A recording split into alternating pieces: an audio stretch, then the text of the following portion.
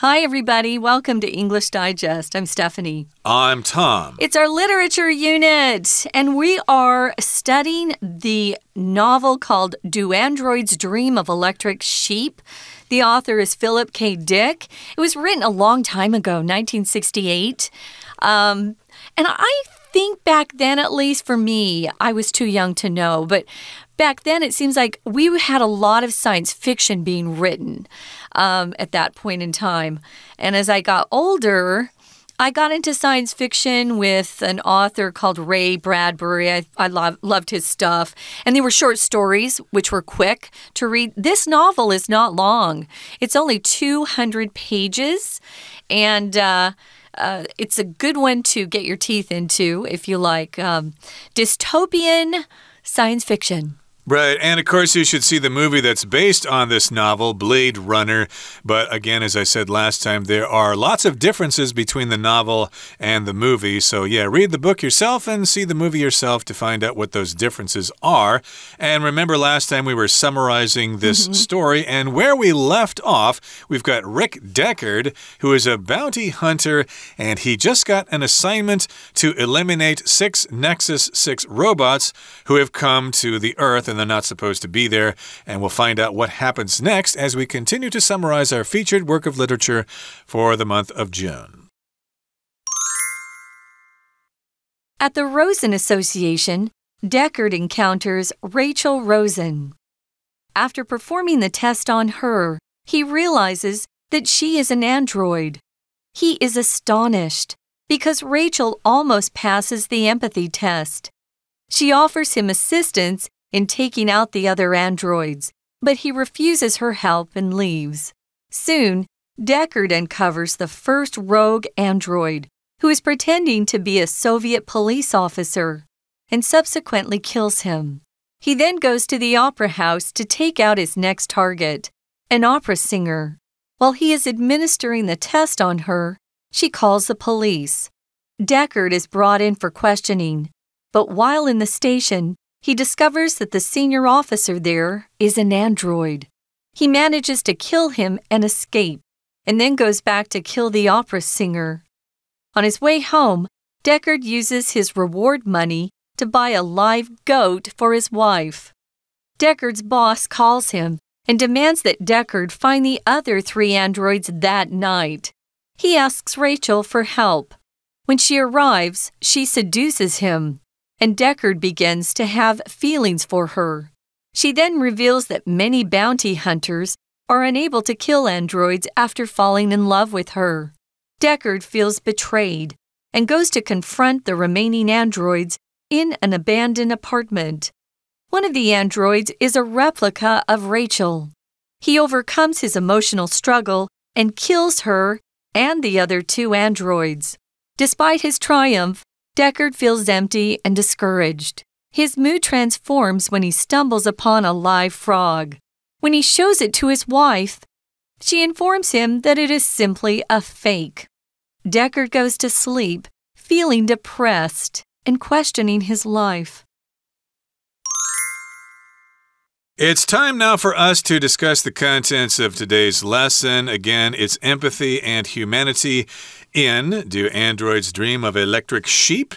And remember, we just had Deckard, Rick Deckard, heading over to the Rosen Association to do some snooping there, to get some information. And at the Rosen Association, Deckard encounters Rachel Rosen. Okay, if you encounter somebody, that means you just come across this person, you find them. It's usually something that's unexpected, okay? He did not expect to see this person there, so he gets to know her, he's introduced to her, and after performing the test on her, he realizes that she is an android. So at first he couldn't tell if she was real or an android, so he performed that test on her, and then the results of the test revealed that she is indeed an android or a robot. Ooh. So after he does perform the test, he's probably shocked. And it says right here, he is astonished. Why is he so surprised? That's what astonished means. You're very, very surprised. You're shocked. He's surprised or astonished because Rachel almost passes the empathy test. So what does she do? Well, she offers to assist him, or she offers him assistance in taking out the other androids. When you see this phrase taking out and you're watching a movie about, I don't know, assassins or people who are getting killed. If someone says they're going to take somebody out, that means they're going to kill them. I was just watching, I think it was John Wick, which I had not seen earlier. I just thought, but I like Keanu. I think he's a good guy in real life, actually. And I thought, I'll just give it a quick look because it was so popular. But it really is kind of a guy's film, I think. There's lots of bloody killing. You know, it's kind of gross. But they use that phrase a lot in those kinds of movies, those action movies. We're going to take him out. We're going to take them all out. They're not taking you out for dinner. No.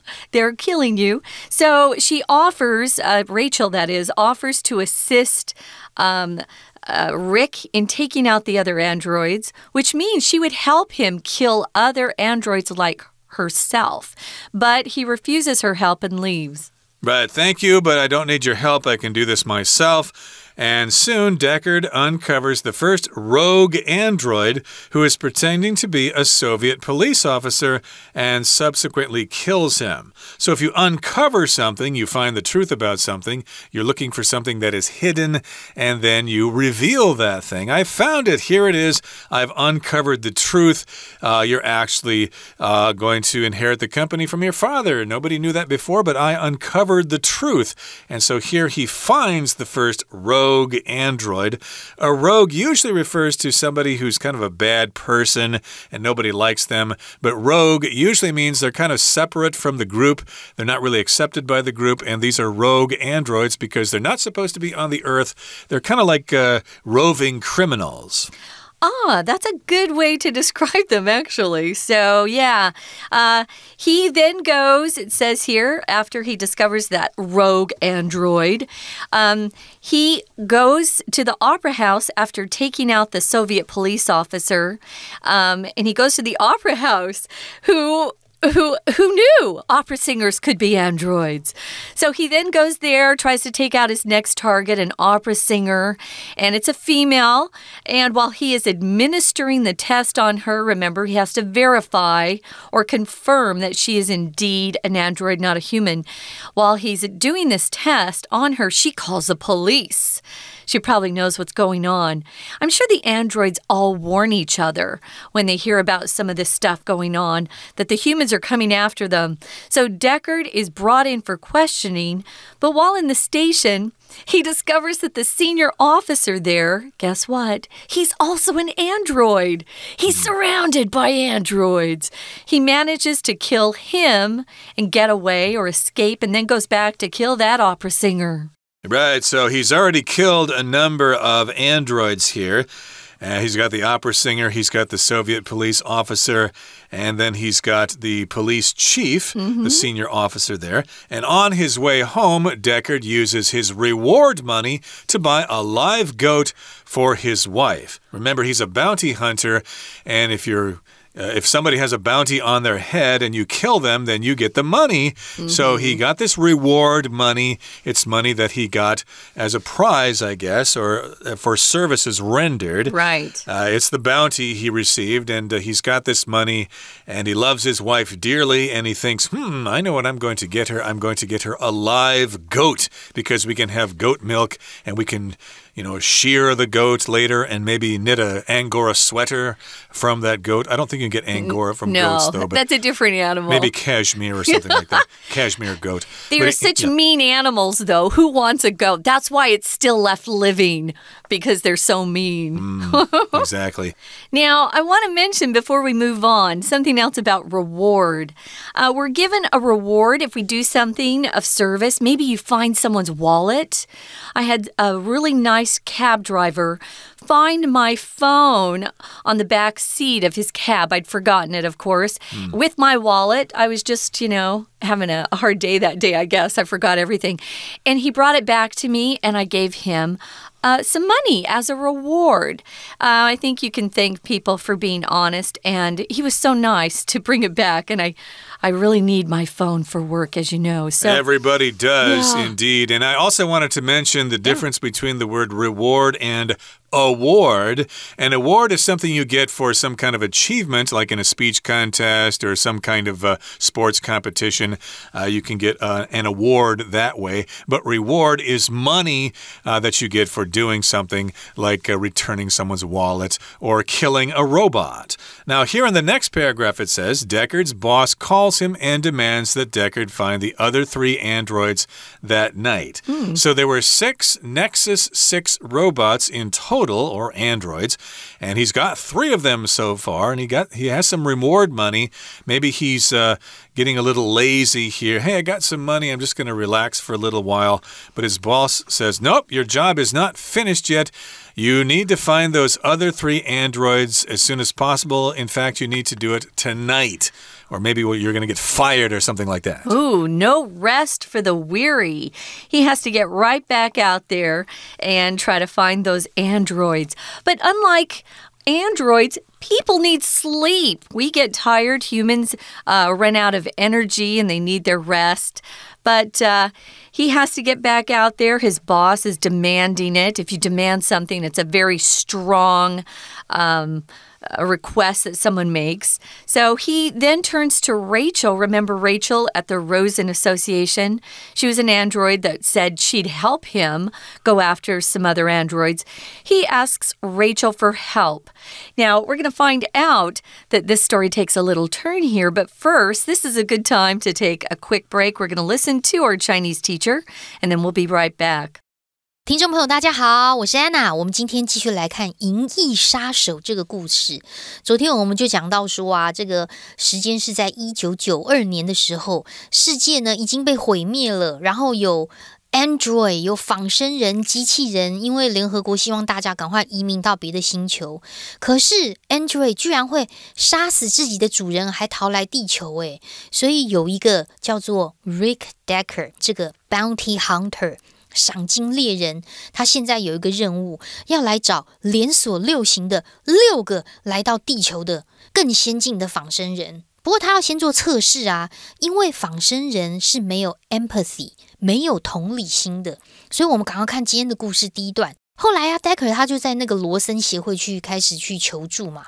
他首先呢，在那个地方啊，先看到了 Rachel Rosen。这个 Rachel Rosen 出现在第一段的第一句，她也是女主角哦。那当然 Deckard 要先对她进行一些测试嘛，就发现这个 Rachel 比较没有 empathy， 应该是个仿生人。不过 Deckard 非常的震惊，因为 Rachel 几乎都快要通过心理测试了。而且 Rachel 居然还提议啊，要帮助 Deckard 除掉其他的仿生人，可是 Deckard 拒绝他，然后就离开。那后来呢 Deckard 又发现另外一个叛变的仿生人。我们看一下第一段的第5句，在这个地方有补充说明的关系子句哦。先行词是 the first rogue android， 就是所谓的第一个伪装的所谓的叛变的一个仿生人。那 who 从后面呢一直到逗点这个地方就是插入补充说明。这个 Android 如何呢？ Who is pretending？ 他就是伪装啊，成为一个 Soviet police officer， 就是苏联的警察。他是这样子，然后呢，因为就发现他嘛，然后做了测试，然后就直接把他杀死。好，先干掉一个，有6个哦。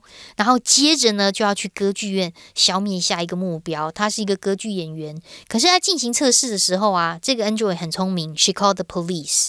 好，我们刚刚讲的已经到第一段的第7句咯。那当然，警察就来啦，就被带回去 questioning， 就被带回去这个质问。然后在警局的时候。Deckard 居然发现这个 senior officer 也是一个 android， 现在已经到了第8句哦。所以这个高阶警官就既然是一个 android， Deckard 就把他杀死，设法杀死他，然后逃脱了之后再回去把那个歌剧演员给杀了。在第9句的地方，同样第一段第9句，我们看到动词是 manage to do something， 它指的就是 try to do something， 就表示很努力，想方设法的去完成一个动作。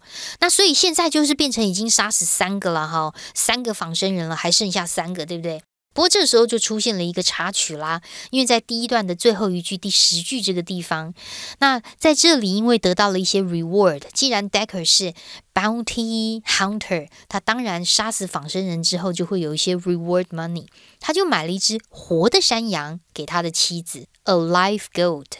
那接着 Decker 的老板就打电话给他，他就要求了一件事情，就说呢，你那一天晚上一定要找到另外3个仿生人，所以他就不得不跟 Rachel 来这个寻求帮忙。不过这一段还没有这么简单，第2段的第1句特别来注意一下，请注意 demand 这个字，他的老板要求 Decker 要找到另外3个 androids， 就在当天晚上。注意建议式的动词啊，不管是建议 suggest、 命令 order、 demand、要求好，甚至是 command 这一些单字，因为就是命令要求某人应该要怎么样，现在还没有做，应该要如何如何，可是后面那个 should 又常常会省略掉，所以你有没有看这句话的时候觉得怪怪的？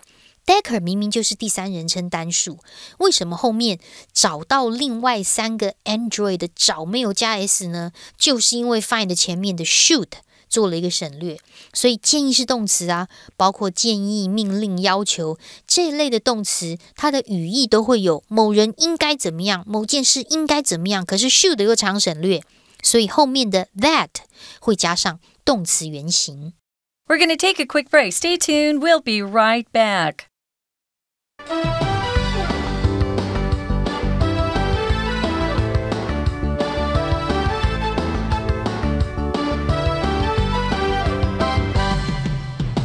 Welcome back, guys. We're on day 2 of our literature unit. We're talking about the novel Do Androids Dream of Electric Sheep?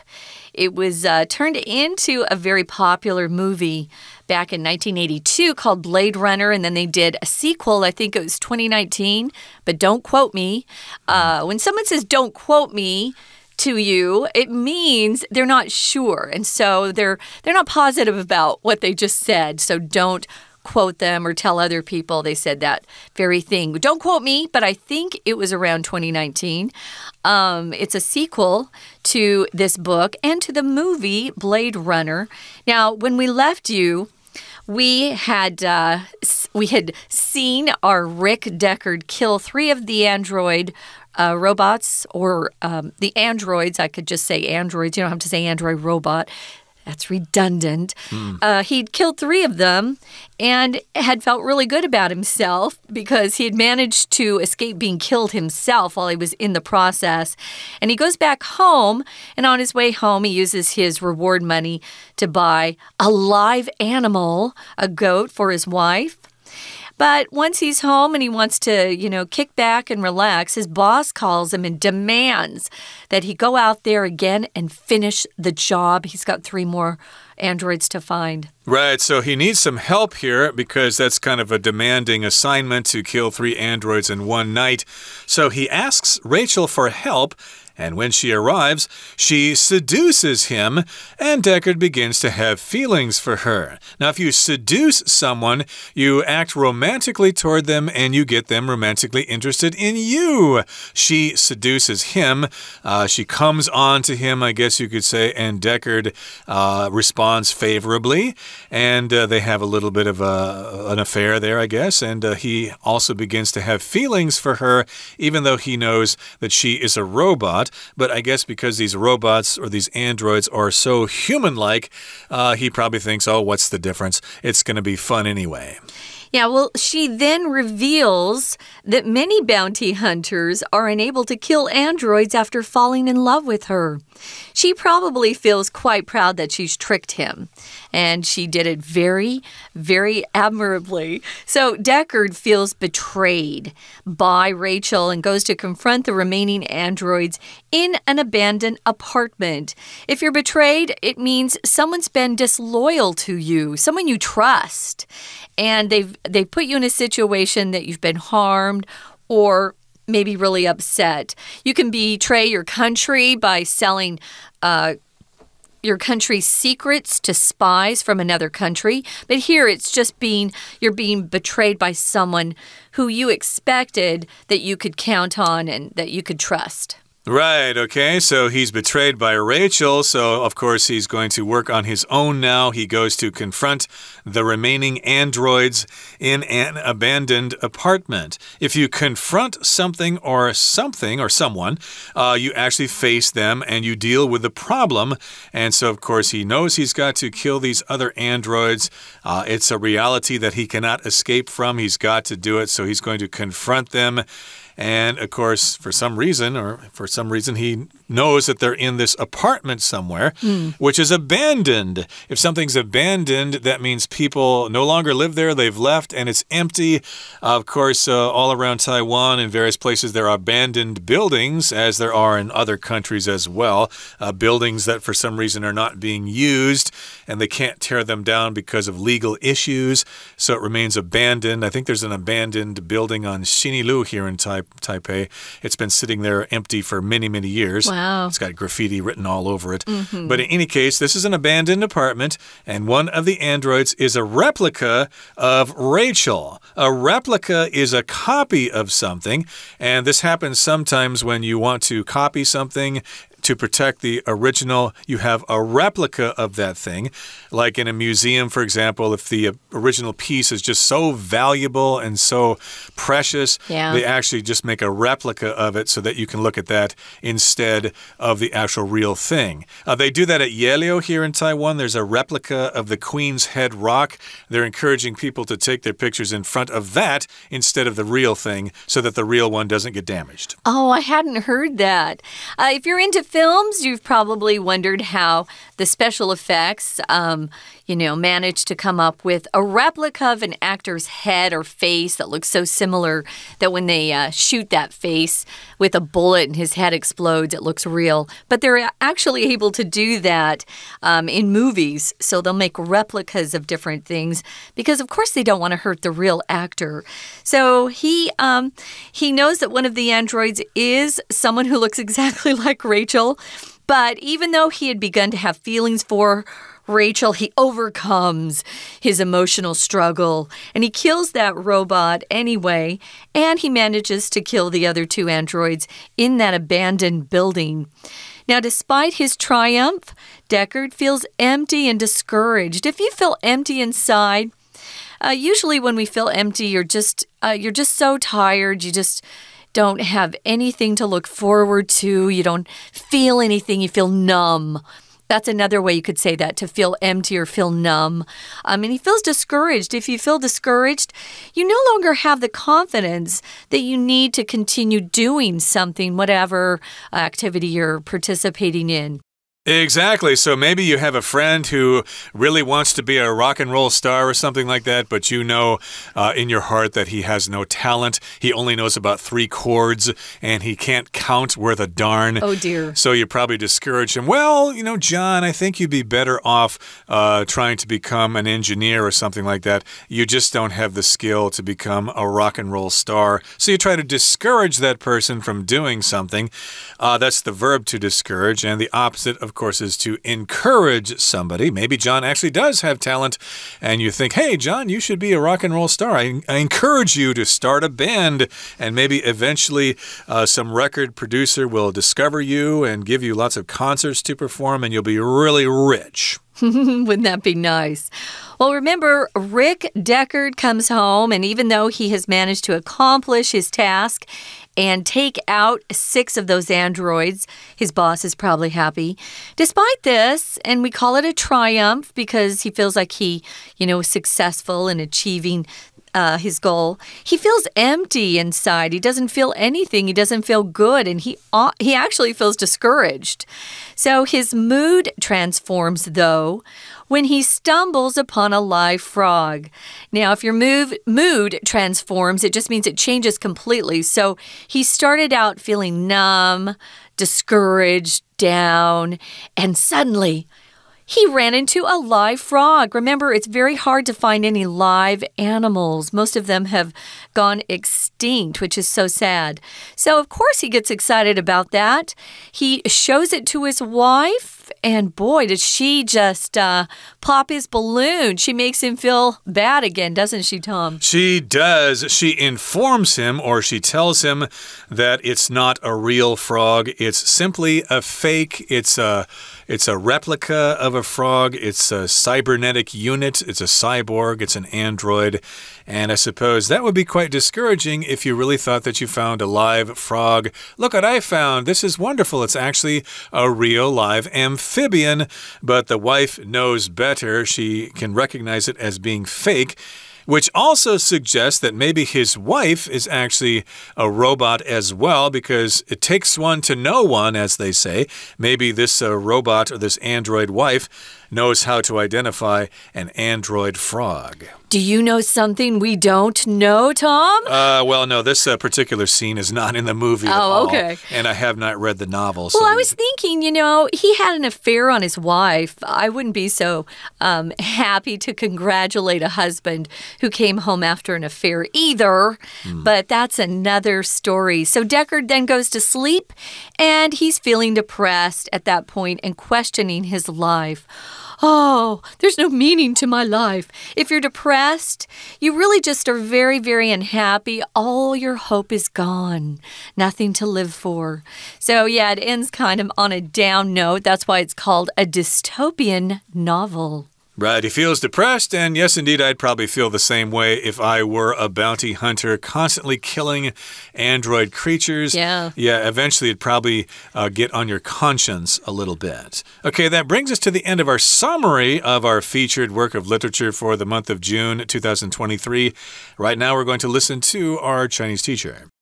接着 Deckard 因为这事很紧急嘛，他跟 Rachel 求助，可是 Rachel 抵达了之后呢，他就勾引了 Deckard， 而且 Deckard 居然还喜欢上他耶。然后 Rachel 很高兴，还说很多人爱上我之后啊，就没有办法再杀死仿生人了。不过这时候的感觉是不太好的， Deckard 觉得他自己被背叛。我们现在已经到了第2段的第5句哦。 Deckard feels betrayed， 他觉得被背叛，所以他就自己离开，然后前往一个废弃公寓对付其他剩下的仿生人。其中一个仿生人居然还是 Rachel 的复制品诶，现在出现在第6句的地方，这个复制品叫 replica。 好，那当然如果看到有一点喜欢的 Rachel， 虽然知道她是 Rachel 复制品，可是看起来就是 Rachel， 又有点喜欢。不过Deckard 克服了那种情感上面的困难，把他直接杀了，然后另外2个仿生人也杀了，所以总共就杀了6个仿生人。那当然这时候 Deckard 他就胜利啦，可是他的心情不是很好。虽然拿了钱，然后也把这些仿生人都干掉了，但是呢，这个心情觉得好像非常的 empty。然后他偶然呢就发现一只活的青蛙的时候，他就觉得很开心啊，他的心情不太一样。然后他就把这只青蛙拿给他的妻子看，结果这个妻子跟他说这居然是一个假的，所以 Deckard 就怀着很消沉的感觉，然后质疑他自己的生活，然后就入睡了。不过文章当中最后一句这个地方用的是分词构句哦。 Deckard goes to sleep， 睡觉去了。同时间 feel depressed，question his life， 这2个动作因为是睡觉，然后同时的感受，所以把 feel 跟 question 都做了动词 ing， 也就是逗点之后的 and 做省略。而句子最后面倒数第4个字 and 的这里的连接词则是连接2个动词 ing， feeling 跟 questioning。 我们明天还会针对这个小说做更多的分析，尤其是它的主题。我是安娜，我们明天见。That's all for today. Make sure you join us next time when we actually talk about this novel and the author himself in our next program.